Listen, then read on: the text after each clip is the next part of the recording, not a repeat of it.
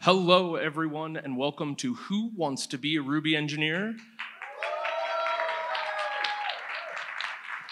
This is a Ruby game show, and I am your host. Look, that's me. Sorry. My name is Drew Bragg. I, contrary to popular belief, am from a city called Philadelphia, not a state called Oklahoma. I am a staff... Jason Charnes. I'm a staff engineer at a lovely company called Within3. I am also the host of a podcast called Code and the Coding Coders Who Code It. If you can't tell, I'm not great at coming up with good names. I also co-organize the monthly meetup for Philly RB. It's a Philadelphia Rubyist meetup. You do not have to be from Philadelphia to join us because it's all virtual now. Just come and hang out with other cool Rubyists. I can be found on the internet most places as Dr. Bragg. So the not fun stuff out of the way first. Most of the Ruby syntax you're about to see is valid Ruby. It'll run. I don't recommend putting it in production.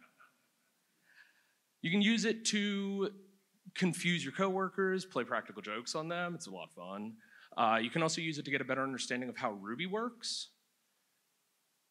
Just don't put it in production. It's not a good idea. Just don't do it. I love that Ruby is a weird language. I love that we can be expressive with it. I think it's great to keep Ruby weird. I like fun Ruby. It's so whimsical. There's so many cool things we can do with it. But we're professionals. We need to act as such, and we owe a debt to our future selves and our coworkers to keep Ruby readable. I'm going to try and drive home that point today in a fun way. We're going to play a game, a Ruby game show called Who Wants to Be a Ruby Engineer? I have some lovely contestants here up in the front row, and they're going to get up one at a time and try and guess the output of a small snippet of Ruby. I am not a monster. It will be multiple choice. They'll have A, B, C, or D to choose from. If they're still stuck, they've got two powers they can use. They can pair program, which they'll just select someone from the audience to give them a hand, or they can search Stack Overflow. Spoiler alert, you're all Stack Overflow. We'll take a poll and go with whatever gets the most votes. If a contestant gets a question wrong, they will sit down. Contestants probably will get them wrong. I went out of my way to make these kind of hard. We should applaud them when they get a question wrong, because that is not a failure of knowledge, that is a success in learning. This is weird Ruby for a reason. But it is a game show, so I do have some awesome prizes, thanks to some awesome people. Brittany Martin from the Ruby on Rails podcast donated a bunch of cool stuff. If you don't listen to the podcast, you absolutely should get on that. The one and only Andrew Mason contributed some money and let me go on a spending spree. You probably know him from Remote Ruby or Ruby for All or the Ruby Radar newsletter because he does all the things. And the one and only Andy Kroll donated some wise, poignant guides to Ruby, which is an awesome book. So, are you guys ready? I'm ready. I think I'm ready. I don't know. We'll find out. All right, so let's get our first contestant. Come on down. Anyone who wants to volunteer to go first. That's yours. Thank you. Thank you. Okay. So I just need you to introduce yourself, tell us your name, where you're from, and how long you've been working with Ruby. My name is Rock Davenport. I'm from Charlotte, North Carolina, by way of Brooklyn, New York. There we go. And I've been working with Ruby for 2 years. Excellent. All right, are you ready to play? No. Okay, well, we're going to do it anyway. So I will give you the first question. It's going to be a warm-up question so that you know how this works and you're not going in blind. It's so everybody else can get a feel for how this is going to go. If you get it right, great, bonus points for you. If you get it wrong, you still stay up, and we'll do a real question. Sound good? Fair enough. Excellent. So, your first question, if you take a look up at the screen, let me get to the question first. All right, so, like I said for the folks in the back, this is the size of my Ruby syntax. You may want to move up. You may want to move over here. It's a little easier to see. All right, so we're going to have 1 with 2 colons, a plus, some parens with a 2 inside. And what are we going to get? Is it going to be A, 3, B, a no method error, C, a 12, or D, a syntax error? A. Excellent. Nice work. First question down. Now, for those of you who are going, wait, what? How did that give us 3? You probably are familiar with the double colon as a namespace resolution operator. It's how we move through constants and do constant lookups and things of that nature, but it can also be used to call instance methods. Since 1 is an instance of an integer, we can just call plus on it and give it an argument of 2. The double colon plus is equivalent to sending the symbol plus, or more commonly, 1 plus 2. Yeah. For the love of maths, please use 1 plus 2. Don't do this. Just don't do that. Well, don't put it in production. All right, you ready for a real question? You No. great. All right, so here we go. Take a look up at the screen. 1, a dot, a 5, a dot, a 2A. There's an underscore in there. You ready for your answers? Yes. Got A, a range error. B, a no method error. C, nil. Or D, an array with 1, 2, 3, 4, and 5.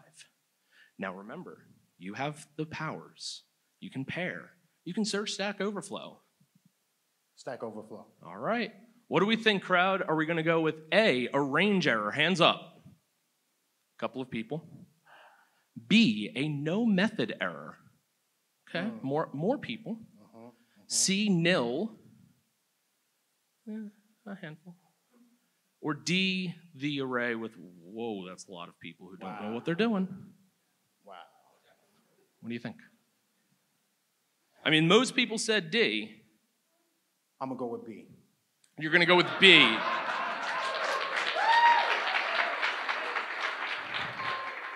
Smart man. Smart man. Sometimes Stack Overflow's wrong.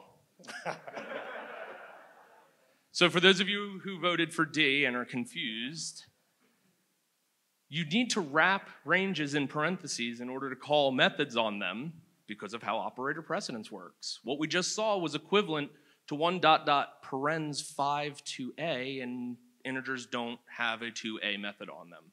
So don't forget your parens. Nice work. I got lucky. That's a good one. That's a good one. All right, well, let's try something a little different. We have a global variable called hello. We're going to set it to the string world. Then we're going to put hello with a pound sign and a dollar sign and a hello. So what are we going to get here? Are we going to get a syntax error, the string hello world, the literal string up there, hello, pound, dollar sign, hello, or a name error? C. C. You do still have one more power. I know. Okay. Unfortunately, no. I discovered this very fun thing with a typo and was very confused as to how things were still working. So it turns out when you're interpolating instance variables, those are the ones with the at, class variables, the 2 ats, or global variables, you don't need the squirrely braces, curly braces, whatever you call them. You can just use the pound sign. So, round of applause for Rock. Thank you for playing. All right, so I'm going to need my next contestant. Come on down.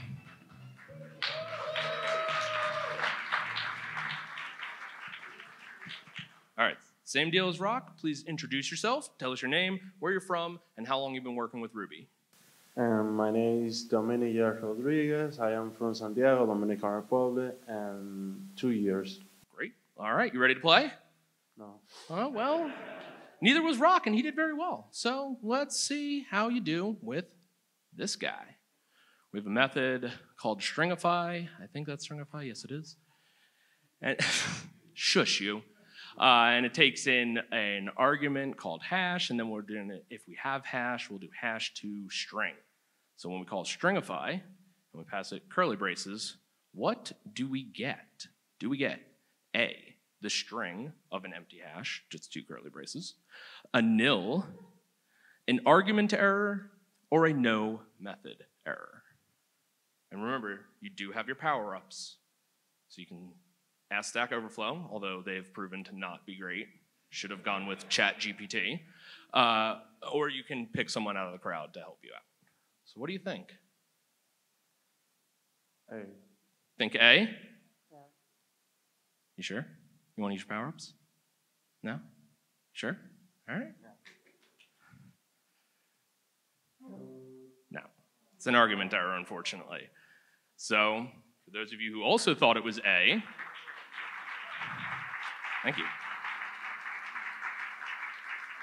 So, you probably know that we can omit parentheses when we're calling methods and passing some variables. However, you have to be careful because when we're dealing with hashes like this, Ruby's going to interpret that as a block. So if you need to make sure that it's passed as a hash, you need the parentheses. There's a little bit of a theme there, I think. All right, so that does mean I need my next contestant. Come on down. Yeah. All right, same deal. I'm Christine. I'm from Queens, New York. Woo. And I've been working with Ruby for about 8 years, but I don't think that's going to help me here. So yeah, let me... Well, let's find out. Christine, your first question. Oh, syntax highlighting. Why do you never work for me? All right, so we have a variable foo, and it's set to the string bar, because I, again, don't do good with naming. And we have some regex stuff, and an equal with a tilde, and the string bar again. So what's foo? Is it the string bar, a name error, the string B, or a syntax error? And you do have your power-ups.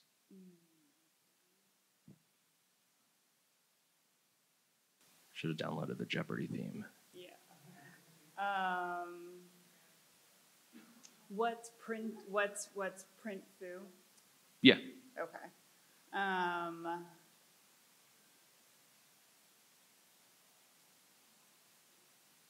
Because the W. Stack Overflow? Pairing? A random guess? I'm close to just giving a random guess.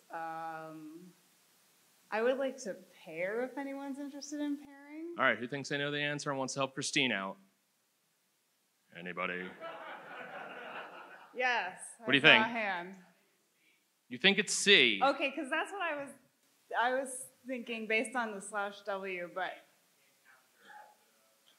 capture. Yeah. Okay. All right. Okay. All right. Let's see. I will go with C. Nice work. All right. All right, so when we are doing regular expressions with Ruby using named captures and our equal sign with the tilde, we're going to create local variables for those named groups. If we already have named variables with those names, we're going to override it. You need to be careful. I have gotten bitten by this. All right, you ready for your next one? Yeah. All right. So here's an easy one for you. We have the range 1 through 5, and we're going to iterate over it. Next, if I double equals 2, dot, dot, I double equals 4. Otherwise, put I. So, are we going to get 2, 3, and 4, 3, 1, and 5, or a syntax error for using too many dots? You can't pair, but you can use Stack Overflow. Okay. So if on the cases where we hit it, we're in a range. Next, if there's a range from true or false to, well, you're never going to have both I is never going to be able to equal, they can either be false or true and false, but never true and true. And then it's putzing, right, so that can only happen. This is great. I like hearing you think out loud. This is awesome. Most people just stand up here silently going, what is wrong with you? trying to show the work. A range of true to false is kind of breaking my brain. Same. Which is why this is in here. But could you imagine trying to Google this? Wah. Stack Overflow? Sure. I will Stack Overflow at this point. All right, Stack Overflow. What do we think? A, 2, 3, 4. Anybody? Bueller? Couple of people. B, just 3. Nobody. C, 1 and 5. All right, couple of people. Or D, a syntax error. Okay. So C or D. Yes. Flip a coin.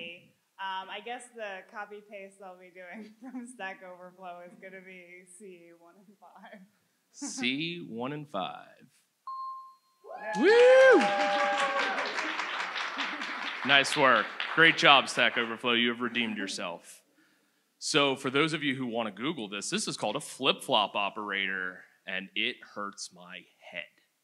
Basically, what a flip-flop operator works is when you have a conditional inside of a loop, it will evaluate to true when the first thing evaluates to true until the last thing evaluates to true. So we're just going to skip 2, 3, and 4, which is why we get 1 and 5.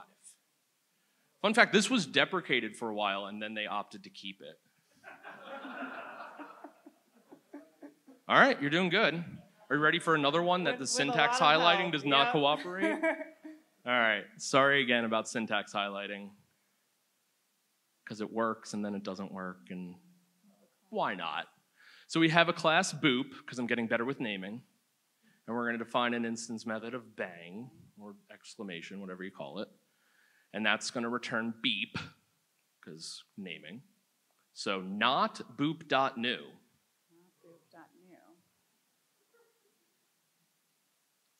A, false. B, true. C, beep. D, no method error.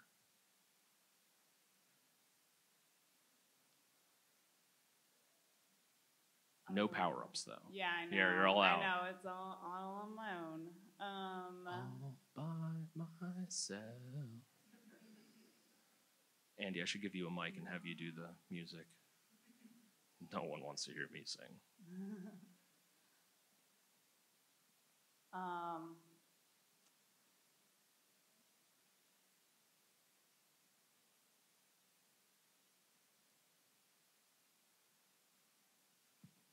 I will go with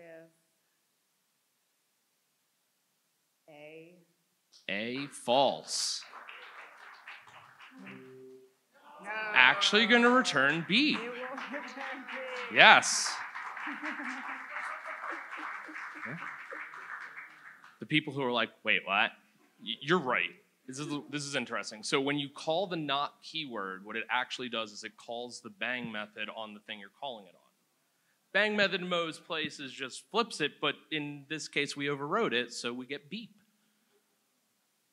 Don't do this in production. All right, so that means I need another contestant. Thomas. All right, Thomas. I needed to go before you get up here. Introduce yourself, name, where you're from, how long you've been doing Ruby. Yeah, my name is Thomas. I'm from Copenhagen by way of Queens. Well, I've never written Ruby before, so I probably won't get these, and that's the reason why. Well, that's fun. So let me introduce you to my friend called Ruby. Okay, It's a really nice programming language. No, seriously, really how long? intuitive. Yeah. No, I've been writing Ruby. This is a bad example of intuitive Ruby. This is not how you should ingest Ruby the first time. How long have you actually been doing Ruby? Since 2017. Okay, so. Whatever, math. Math. Math is hard. 7. That's why we have Joelle. 1, 2, 3, 4, 5. All right, let's take a look. All right. We have A. Oh, you do it. I like your voice better than mine. You do this. I'm really nervous. Join the club. All right, 1, 2, and 3 in an array. We map over it and then just send it some symbols. Yeah. Just a couple of them, like a keyboard mash.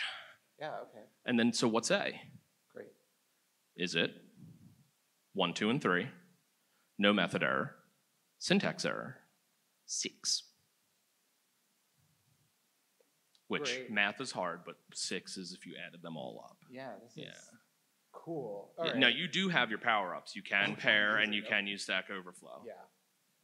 So before I use one of those two, because I definitely am going to, yeah, we have this array we call map, and then we're sending it plus at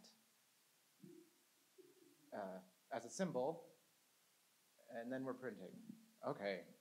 Now, You got it. I would think B or C because I don't understand this.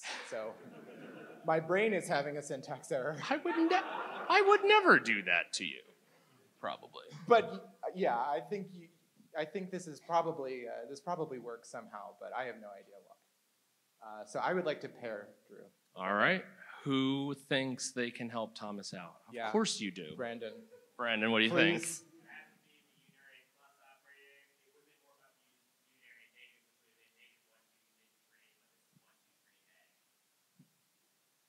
Just ruined so much of my show.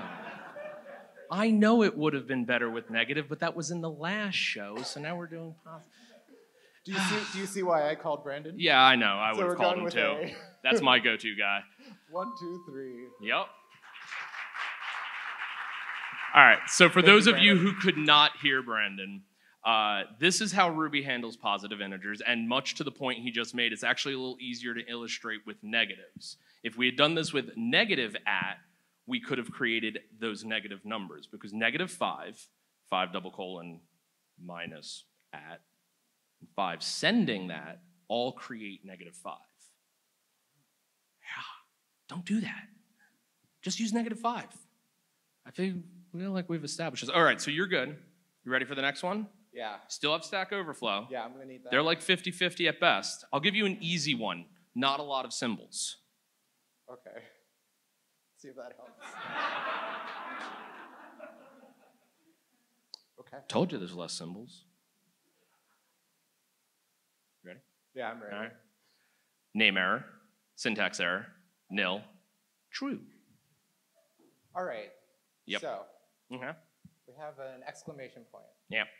in parentheses. So Yes. I'm guessing, well, assuming we're just calling bang on object and then passing it no arguments. And if we did that, if that's what was happening, we would get one of these 4 answers. Well played. Yeah. Unfortunately, you do have to pick one. Okay, right, Yeah, right. yeah. Points for trying, but no. All right, Drew, let's Stack Overflow. All right, Stack Overflow. What do we think? A name error. No. Right. B, syntax error. Okay, 2 people. That was C, a ChatGPT response. yeah. C, nil.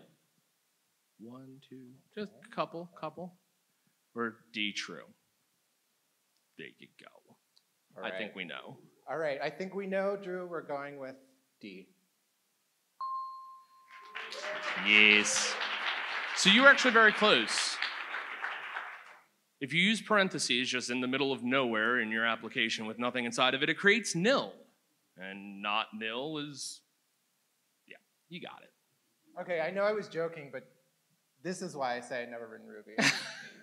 I had no idea about this. This is a head scratch. This is fun. Yeah. I'm not even gonna gonna ask use- Kevin Newton. This is his fault, okay? I'm going to use this in production. Don't do that, please. All right, you don't have any more power-ups. Great. So I don't have to worry about you calling on Ufuk, because this is an Ufuk special. Oh, damn it. I'm staring him down, though. Maybe he'll give me a hint with his eyes. Cough twice if it's A. I love this one. This is the only one in here that is the exact same from last time I gave it. just because I love it so much. Just pull So up YouTube. evil. I'm going to a special place in hell. What are our choices here? We got no method error, nil, name error, or the string question mark. Great. Yeah. This one has a couple more symbols, but at least it's actually only 2 symbols. You just use them a lot of Great. times. Yeah. Yeah, so Drew, what we have here. Please tell me. We have 1, 2, 3, 4, 5, what we sometimes call question marks. Yeah. We have a colon. Yeah. And then we have 2 more question marks. It's a lot of question marks. And if we evaluate this with Ruby, Yep. we get one of these 4 answers. That is, yeah, correct. But which one do we get? I didn't want you to ask me that. Sorry. I'm gonna Sort of know the guess answer. because I don't have any more, no more help. I'm gonna guess.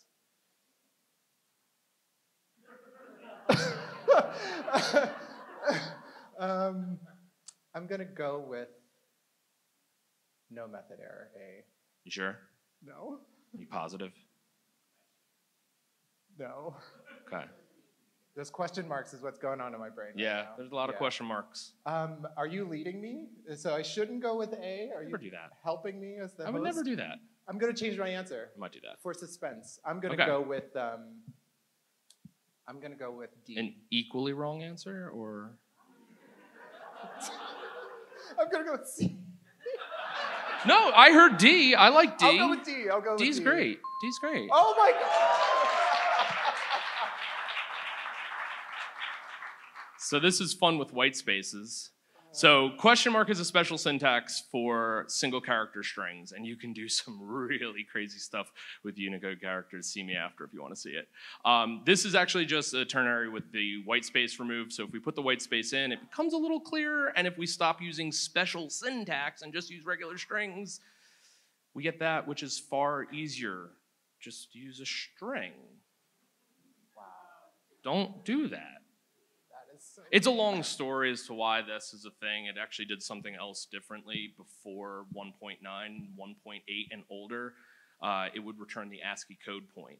So like an A would give you 97 back. But they stopped doing that, and now it just handles single character strings. Little Ruby archaeology for you. Care of Nick Schwaderer. All right, easy one. Just a little take the pressure off. I'm so nervous. I'm going to let you read this one. All right. Okay? So why don't you read it out to us? All right, we're defining a method here called foo. Very good. Right so far. With the def keyword. Yep. Yeah. And in it, it accepts some arguments. We have an open parens, the v equals, the def keyword again, this time defining bar, passing it an asterisk. You're doing Or great. accepting. And then we're assigning that to the string bar.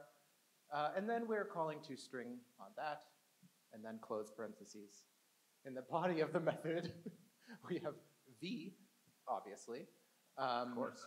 2 pipes, which could be or it could not, because who knows? The string foo. Ah, And then we're printing that. great work. Well done. Thank you. That's why I wanted you to read it, because I couldn't have done that. All right, so are we going to get the string foo, the string bar, an argument error, or a syntax error? I will say I have no idea what def bar. Man, the way you then brought the equals microphone up, I was like, string. damn, you know that fast? That's awesome. No. D is the lucky letter. I might end up going with that. But beyond that, I have no idea. V equals, and then this defining bar with an asterisk and setting that equal to bar. That is wild. Yeah. Break my brain. Also, where does V come from? Am I right? Naming variables is hard, so I went with V. Okay. I wasn't sure if it was like a trick, and I was trying to get you to tell me. Isn't everything a trick in this show? I'm gonna stop stalling. Print foo. Right. Clearly. Obviously. Def foo. Hear a lot of murmuring. If String only you could accepting still ask Stack Overflow. That. I know. I can hear people. Just speak a little louder in the back. Equals. Oh, okay. Okay, so maybe Maybe. v here, Maybe. is a default variable, Uh-huh. or a default parameter. Yeah.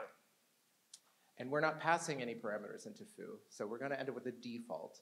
And whether or not that evaluates to true is going to dictate whether we print whatever the heck that becomes, or the string foo. So what we need to figure out is if v evaluates to true.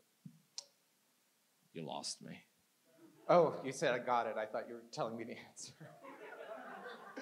Okay, so does v evaluate to true? Well, I don't know. True It might isn't be a one of the syntax error, answers. otherwise, it might be a string, and a string of some sort will evaluate to true, and then we'll print it. But what is that string? I don't know, because I don't understand.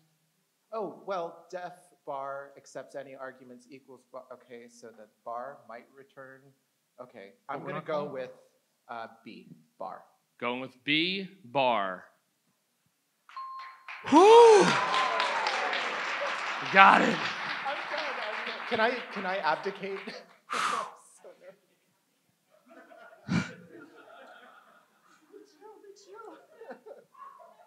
We did it. All right. So when we define a method, it returns the symbol with that name of the method. So essentially what we just saw was setting v equal to the symbol bar 2s. No? Okay. I thought it was cool, but whatever. It's fine. I'm wearing this jacket. All right. Let's give you another one. Let's see if this one even fits on the screen. Blah. D. So, because they cut things off, def num, Okay. num, is 5. We have an array, which is a of 1, 2, and 3. For num in a, put num. And then at the end, we put num one last time.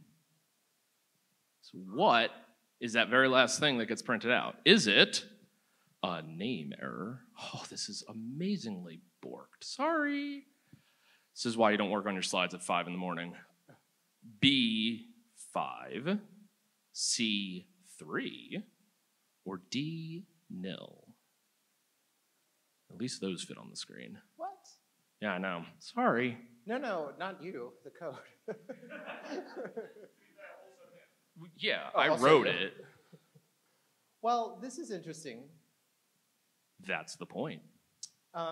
because we have print num, and then we also have print after our for loop.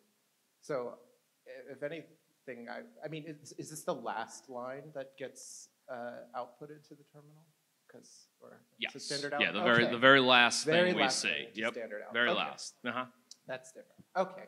I'm gonna, I mean, just my gut, and I could be completely wrong. I'm gonna go with, I don't know, Drew. I can't abdicate. I can't. Nope. Bow Num out. is 5, and then we do a for loop. Yeah. And what's num now?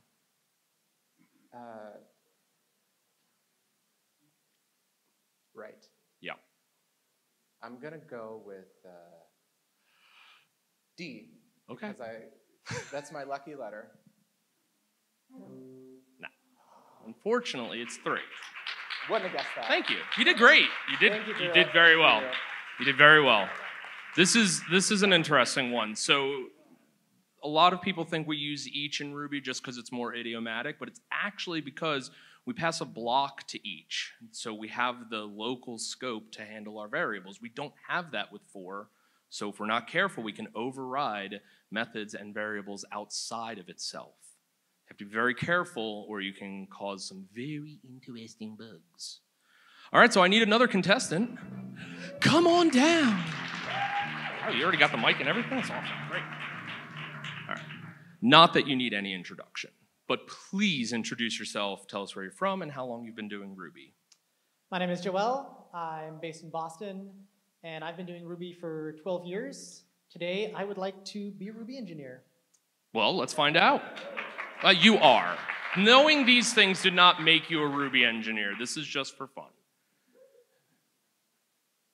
Because then I wouldn't be a Ruby engineer, because I don't know any of these. So this is not math, I'm sorry. But we have proc is equal to proc with 2 curly braces. Hello, the symbol, to the string proc, because naming is hard, and then 2 curly braces, closing it all out. So what is puts proc? Let me try that one more time. What is puts proc with brackets, square brackets this time, and the string and the symbol hello? A syntax error, much like my mouth just had. The string proc, the hash hello with proc, or an argument error. Now remember, you do have your power-ups all back, so if you don't know, you can ask if they do. So you're kind of breaking my brain here. What I think I'm seeing is we're defining a proc within a block that returns a hash. And I think when we're calling the puts, we're invoking the proc named proc and giving it hello as an argument. And I don't know if procs care about how many arguments they get. Well, now I'm lost. And it's returning, I think it's returning the hash. I'm gonna guess C. Gonna go with C without using any power-ups whatsoever. Ding, ding, ding. This is a fun one. So there's actually a couple of things going on here. One, there's multiple ways to call a proc, and just using the square brackets is one of them. You can also use the dot square brackets and the dot parens or dot call. So that works. Procs, like you pointed out, do accept arbitrary arguments. It's lambdas that don't. And I never remember which one between the two. Yeah, I never remember either. And proc is not a keyword, which also may have been a little surprising to some folks, because it sort of looks like one. All right, so you did well. You still have your power-ups. Ready for the next question? Let's do it. I'm not tracking time, so we're just going to go until they kick us out. All right. Foo is equal to bar, and bar is equal to foo. Puts, defined foo, double ampersand and, defined bar. Okay. Easy enough. Is this true? The string local variable, nil, or the string expression?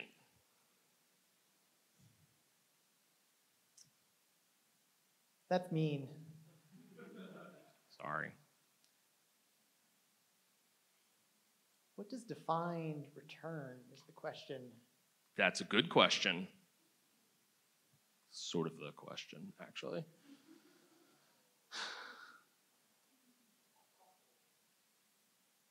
My gut says it's probably local variable, but I think I'd like to ask Stack Overflow. All right, Stack Overflow. Is it A, true? Okay, a couple of people think the question mark's going to return a Boolean. Is it the string local variable? Nope. Is it nil? Or is it the string expression? Ooh. Is it the I don't know? Ah, there it is. There's everybody. Right. Stack Overflow is inconclusive. Yeah. We're anding two values here. What happens when you and strings together? I don't know. What happens? You know what? I'm going to go with C, nil. C, nil. It is the string expression.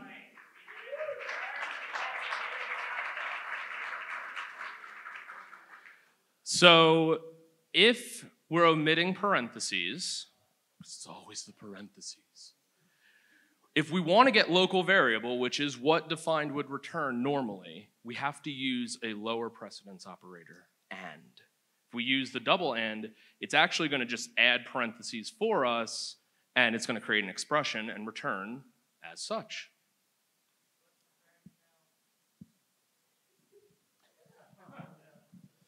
Listen, guy. I was very tired when I wrote these. Well, thank you for playing. You did well. That's a tough one. I think I have time for one more. Do I have anyone who wants to try a particularly fun one? Come on down. Oh, hold on.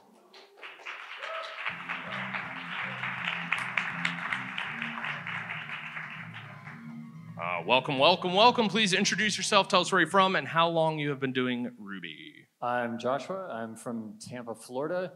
I've been doing Ruby on Rails for about 15 years, and I love when I find something that I don't understand why it works that way. So I'm looking forward to getting my butt kicked. Have I stumped you yet? I wasn't sure about that last one. Okay, cool. Well, take But a look. also, I only came in like 5 minutes ago. Okay, so. that's fair. That's fair. All right. That's fair. All right, so take a look up at the screen. We got some stuff. $_ is equal to 2023. That's the year we're in. And then we use two squiggly things. I believe they call those tildes. And a regex. So, nil, 2, -1, or a no method error. You do have your power-ups. Okay, what are the power-ups? So you're right, you weren't here for them. So you can poll Stack Overflow, or there's Stack Overflow, we just ask them. Or you can pair with someone. If you know someone knows the answer, you can ask them to give it to you. Oh. Anybody sending me like vibes here of knowledge? Of course you know the answer. I would love to hear your answer. Let's go. Cheater. What? I was trying to hear what you said. Oh, okay. I didn't say anything. What do you think? He thinks it's C, -1, for some reason.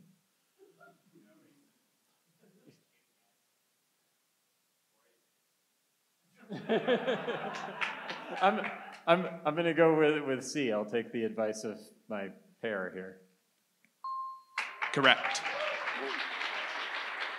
All right. So this is one of those fun ones where it depends on what we're calling it on.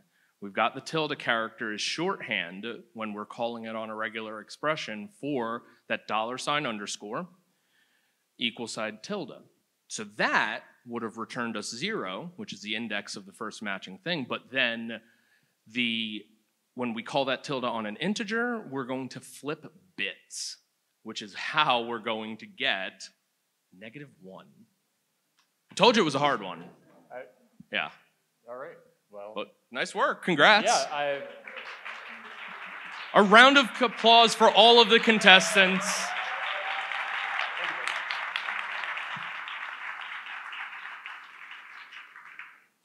All right. Thank you for sticking with me while that ran pretty far over. Just a couple of special thanks to Ufuk for helping me with the talk always, Kevin Murphy for helping me with my CFP, Matthias Richard and Kevin Newton for supplying me with some of these evil Ruby syntaxes. This has been a lot of fun, guys. Thank you so much. Again, I'm Drew Bragg, Code and the Code Encoders who code it. Philly RB on the internet and all things. Happy to answer questions afterwards. Enjoy the rest of RailsConf.